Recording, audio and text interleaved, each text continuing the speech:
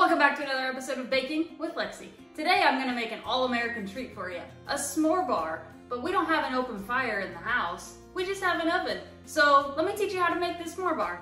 All right, in my bowl I have 2 eggs, and to it I'm gonna add 1 cup of sugar and half a cup of brown sugar. And I'm just gonna cream this together first.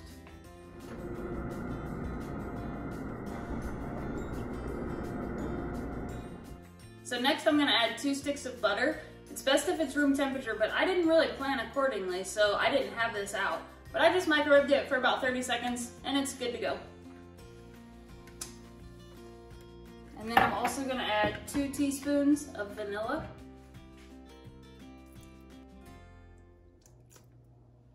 And now we mix again. If you don't have a hand mixer, that's okay. You can use a KitchenAid mixer or just use manpower. Use your hand. All right, now I have my flour, baking soda, and salt all in my bowl. I'm gonna just add it in and start mixing.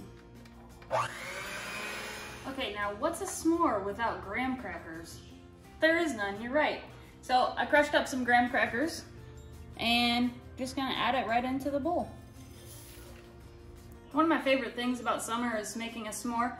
But the nice thing about this s'more bar is you can have it year round. You don't ever have to compromise when you want a s'more. I got a 9x13 pan sprayed with some non-sticking cooking spray. So I'm gonna split my batter in half. So I'm gonna put half the batter at the bottom, spread it out, and then add the goodness.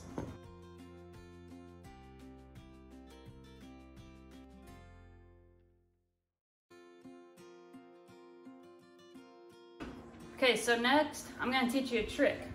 So you take the lid of your 9x13 pan, put some wax paper down, and put the rest of the crust right on there. Spread it all out. And look, I got a couple little helpers with me. Got my nephew and my niece here today, and they're gonna help make this to finish off the s'more bar. The reason I'm doing this is because it's going to be a lot easier to put the top on the s'more. Then I can just flip it over and peel off the wax paper. All right, so this recipe is really great for kids to help with because who doesn't love putting chocolate and marshmallows on something? All right, kids, go ahead. Put your chocolate on here.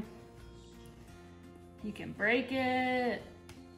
You can put it any way you want. Just make sure it's all covered.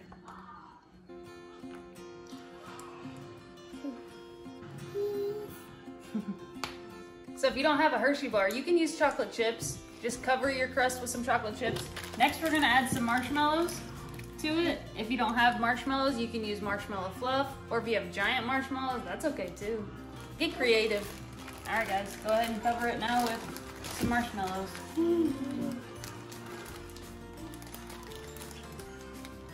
Let's go like this, man. Whee! Whee!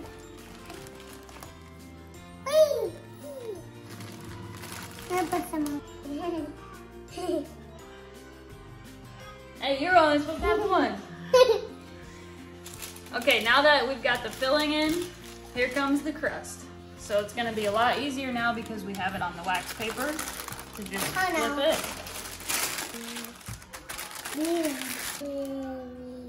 Can I pat it right down there? Yep. So then we can just smush it out just a little bit. And now it's covered. Now we're gonna bake this in a 350-degree oven until it's nice and golden brown. Okay, s'more bars came out of the oven, looking nice and golden brown, a little bit of bubbly. Now it's time to let them cool. This is where you have to be patient. You don't wanna cut them while they're still hot or it just turns into a gooey mess. Okay, now I'm gonna go ahead and cut my bars.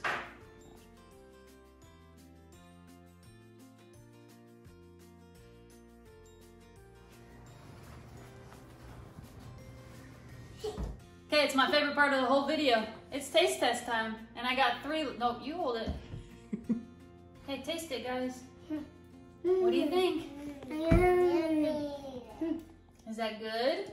Yeah. Max, what do you think? I think it's kid approved. Well, I'm gonna get back to hanging out with these littles. Thanks for tuning in to another episode of Baking with Lexi.